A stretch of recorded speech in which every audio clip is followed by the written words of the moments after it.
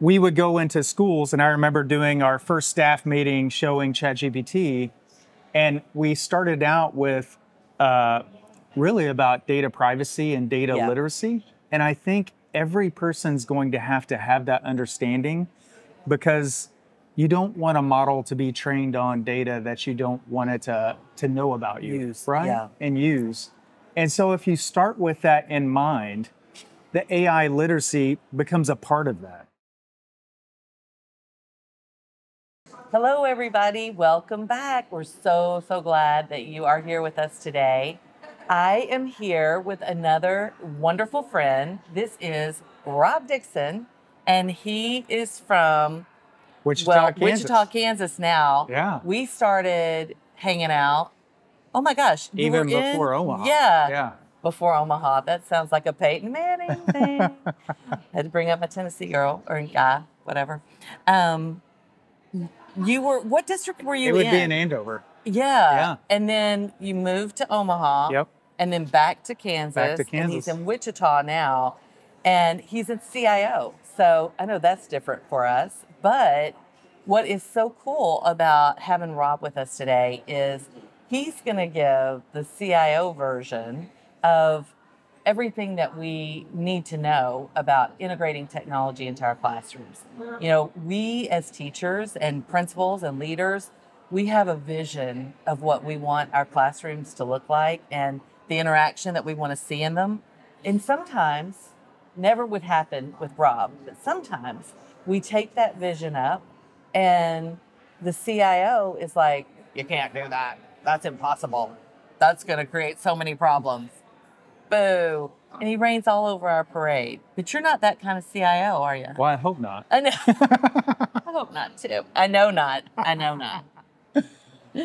Tell me, and I didn't mention, his district won the Distinguished District Award from ISTE this year, which is a phenomenal award. And it is an award that sets districts apart for implementing the ISTE standards and really embracing technology throughout the entire district. So congratulations. Thank you, Kecia. On that big win. That's huge. That. Yeah. So talk about how you do it. How do you do what you do? And how do you make sure that your schools have what they need? And you also have the guardrails in place for what you need to do. Yeah. You know, I would say that I'm grateful that I've had mentors in my career that have said, hire the right people, invest in the right talent. And I get to work with someone who I've worked with for a long time, Diane Smokorowski. She's amazing. She was inducted to the National Teacher Hall of Fame. She's been kind of at my side in instructional technology for quite some time now, a couple decades, and has helped me. And I've learned from her, as well as getting experiences. My previous superintendent, Mark Evans, allowed me to start virtual schools in my past, start instructional technology initiatives, think about things like bringing Verizon Innovative Schools into our district, both in Omaha and in Wichita, and working with partnerships and developing strong partnerships. And I think those things have helped me to learn what it means to really integrate technology into the classroom. Yeah. The other thing I'm going to give you kudos on is you listen to teacher and principal voice. I mean, you're very intentional about making sure that what you're doing doesn't hamper anything in a school or classroom. And I think I think a lot of CIOs are doing that, but you were really among the first in the country, in my opinion, to embrace that. Yeah, we have a very active technology committee. It comprises of parents, of principals, of teachers, and I've always had that model that has allowed voice and choice, agency. In fact, our device model that we have has been influenced by student experience and has been influenced by teacher feedback.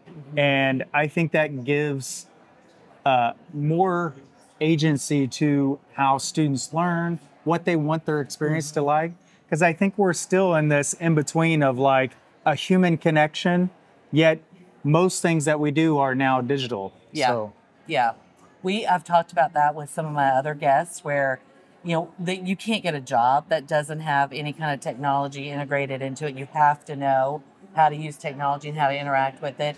And I think in the future, if we're thinking and predicting on that, there's going to be no job that's going to be absent AI. Right. I mean, there's going to be some component of AI in your job, and your role is really going to be, I mean, we talk about and we emphasize the human intelligence, but I think in the future, you're going to be hired literally for your human intelligence and how you interact with AI so that combination boosts the performance of the job. I mean, I know that sounds crazy, but I do think that's where we're headed. So talk a little bit about how you see that playing out, and then we're going to talk about infrastructure and crazy things like that. I think back to 2023 when Smoke and I call her Smoke, she's amazing, we would go into schools, and I remember doing our first staff meeting showing ChatGPT, and we started out with really about data privacy and data literacy. And I think every person's going to have that understanding, because you don't want a model to be trained on data that you don't want it to know about you, right? Yeah. And use. And so if you start with that in mind, the AI literacy becomes a part of that, right? So I'm thinking of, all right, I need to get an answer. I wonder, right? You think about the curiosity of things. Yeah. What I love about AI is there's no question that makes you feel stupid, right? In which in a human interaction, I might have that dissonance between us of like, oh, I don't know what Kecia thinks about me if I ask her this question. Mm-hmm. And what will that answer be? I could ask as many questions as I want, but then in a frame of mind of what data do I want to have that AI understand about me? Mm-hmm. And is that data that's confidential? If it is, I probably shouldn't share it in that way. Mm-hmm. I think data privacy is one of the flags that went up almost immediately when we introduced AI in classrooms. And this goes back to when we introduced it as an assessment tool. How have you seen, I mean, we've got legislation that's been implemented in some states. Right.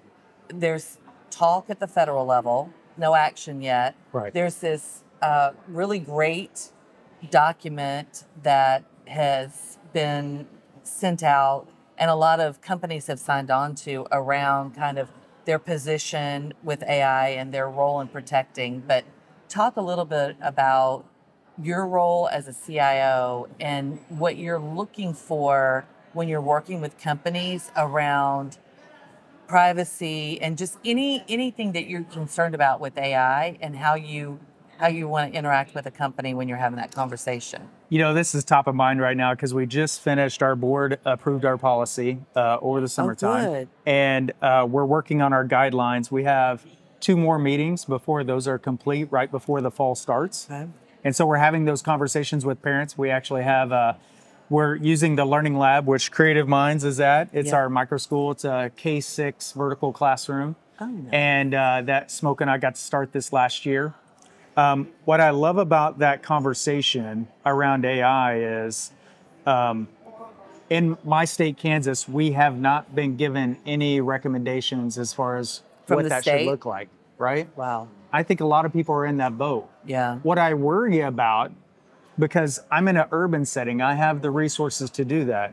I think about the state of Kansas or even the state of Nebraska where I came from before, where it was really urban in my setting, but then it gets really rural really quick. Yeah. In those rural settings, there's no mechanism to help them understand how they need to navigate this. Mm-hmm. And so I think we need to help them. Yeah. Even the large districts need to help those rural districts understand what that looks like. Whenever I look at the programs that are coming in, how we do it in our guidelines and in our policy is AI is a product and AI is a feature. And so when you look at it from that standpoint, you've got to take some thoughtful recommendations as far as how you evaluate both new programs coming in as well as feature sets of AI that are being inserted into programs that you might have already approved. Right. And so when you think about those things, is the model being trained on my data? Yeah. Right? What does confidentiality look like in there? And that's one of the reasons why we have obviously Microsoft Copilot, where teachers can utilize student data in there because it's not trained on the model and it doesn't get saved. But then we have other tools that we can't. So we have different practices for different tools.